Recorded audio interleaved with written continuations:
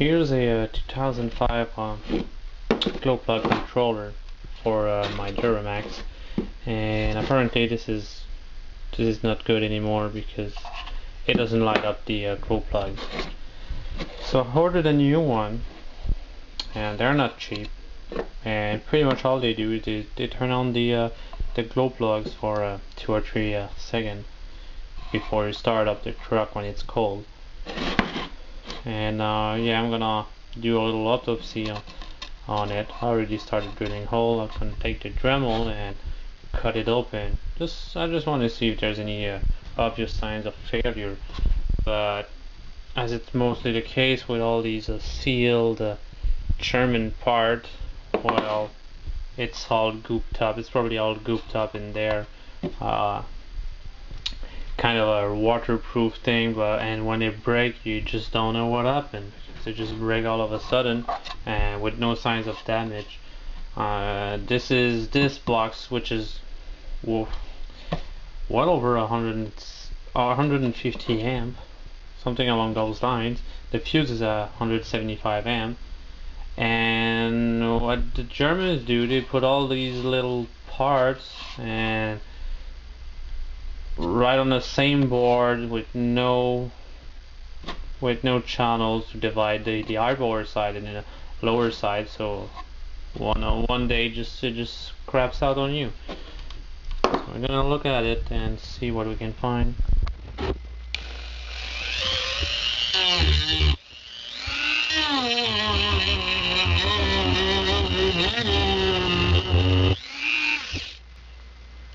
Okay, so that doesn't smell too good.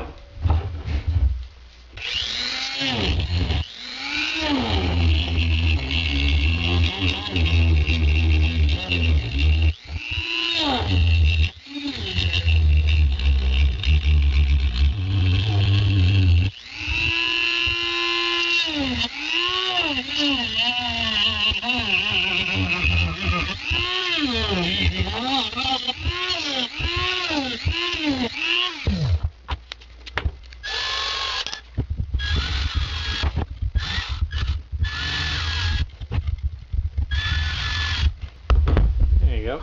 So let's open this little guy up, see what's in there.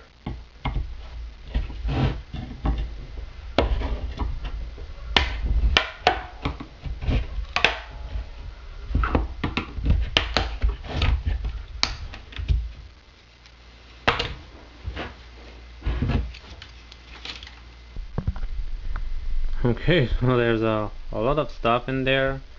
Of course, there's an IC because just because it wants to talk to the ECM, and yeah, so this module is still sending signal to the other module, but it's not turning on the glow plug. So the I side of this box, which turns the power feed from this connector here to all the individual glow plugs, well, it's probably done, but look how complicated all this thing is. So it could be it's the I side, or it could be the low side, low voltage stuff, which turns on the transistor. This is all solid states, and yeah, all you have to do is turn on glow plug for 3 seconds. So yeah, they put all this stuff in. I guess that's all part of the regulation that pretty much we pay for, because this is not a cheap module. It's $270 at the dealer. I got it online for $140, so I'm waiting on it. By the time it gets here, it would probably be $170 just for something that you use 2.5 seconds on cold startup, the first startup of the day. And only in the winter. And look at all this chatter in there. So I'm gonna try to disassemble it further. I don't have much hope because it's all sealed and gooey to keep it the humidity away. Yeah. These guys, they're probably high power side is probably grounded on that piece of metal there, or maybe these are these are the guys. Well, we'll see. Looks like they just went whatever. We're just some hairy old cable and just do some patching. Yeah, that's not even a PCB, huh? That's similar to a chip on film. So it's a thin film, and then the MOSFET they probably protube through and to the metal surface. Yeah, that's not how we designed this. No, I don't like that kind.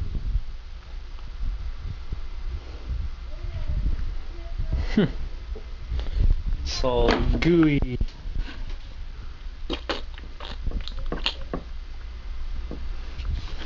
Yeah. So either those guys are dead, or whatever is driving them is dead as well. But yeah, it's a big heatsink. I don't know if it's grounded through those. I guess so. But I'm gonna test the wiring on the truck and see what I can find. But I'm pretty sure this is bad because I did read something about the dot. There's kind of a plug on the end of it. I removed it earlier, but it has a green dot, and they say the green dot one had issues and could go out anytime.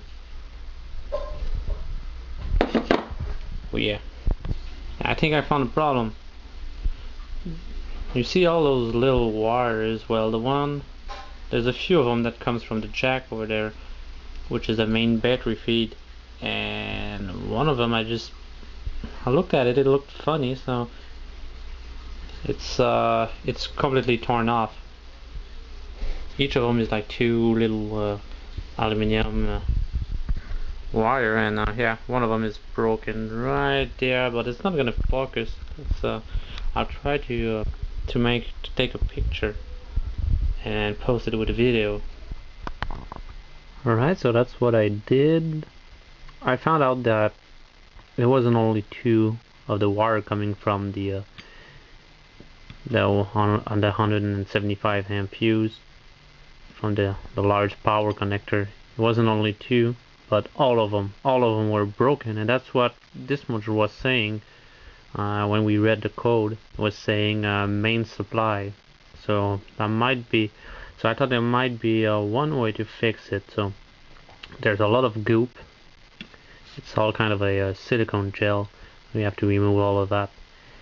And there's two power planes, one here and one over here, and they are linked with a little one. And usually they are, I think it was 6 or 8 of them coming from the jack going there and distributing the 12 volt to all the MOSFETs here and there. So I took I think it was a 20 gauge, doubled it up, gooped it up full of solder. I did that twice to both of them. I removed the pads. There are some little square pads there, so I overheat those and I took them off the board, and then I had a good surface to weld onto. So that's what I did. I put it there all the way across and welded it, soldered here on the connector there. So I had to clean up the epoxy here as well to have a good contact. And these are all really hard to weld because there's a lot of thermal mass. So you have to get a really good iron to actually heat up this whole plate here, which is a big aluminum plate that makes up the frame of this thing. It's the ground plane, it's the heatsink as well. So you need a really good iron to do that. But anyways, put it all the way up to there, and then I'm gonna plug it into the truck, see if it starts. It hasn't started since last night, so it's really cold. And with this, we'll see if it fixed the problem. I already ordered another one, but yeah, maybe just fix it. And if it works, I'm gonna seal it back up, put it on a truck, put the new one in a box, wait for this one to go again, and then use the other one.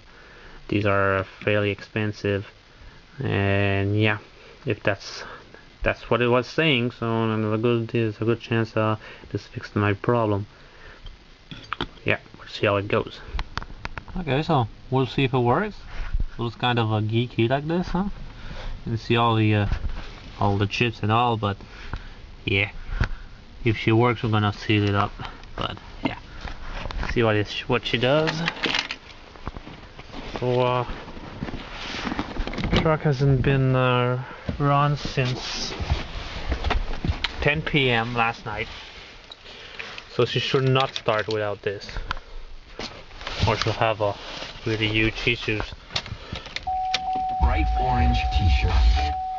Bright orange t-shirt, yeah. So -8.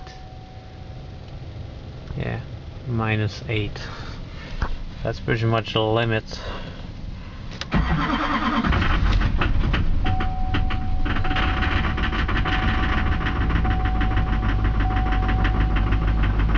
Well, she started, but yeah, it wasn't pretty. And only on a few cylinders.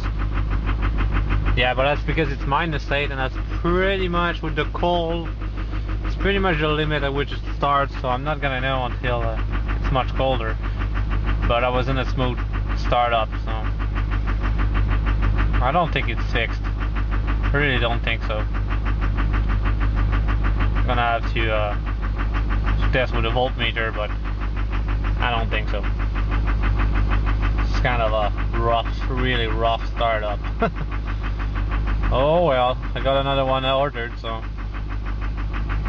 we'll see. I'll talk to you later, guys.